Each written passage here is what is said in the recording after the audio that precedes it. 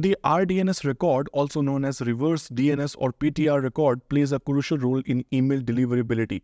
If it is not configured correctly, you might encounter issues with email delivery. There is a common misconception about where to set it, with some people thinking it should be done on CyberPanel or Cloudflare.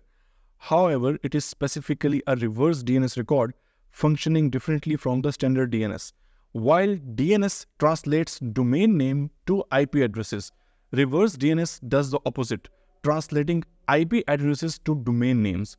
To set up the RDNS record, you need to access the server provider's interface where you purchased your server, whether it is from Hetzner, DigitalOcean, etc. For example, in Hetzner, navigate to your project, select the server, and go to networking. Here, you will find the reverse DNS setting for the corresponding IP address.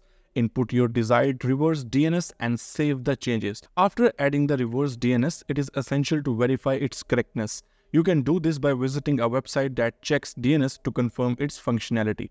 This process ensures that your RDNS record is properly configured for optimal email deliverability. Thank you for watching and subscribe for more.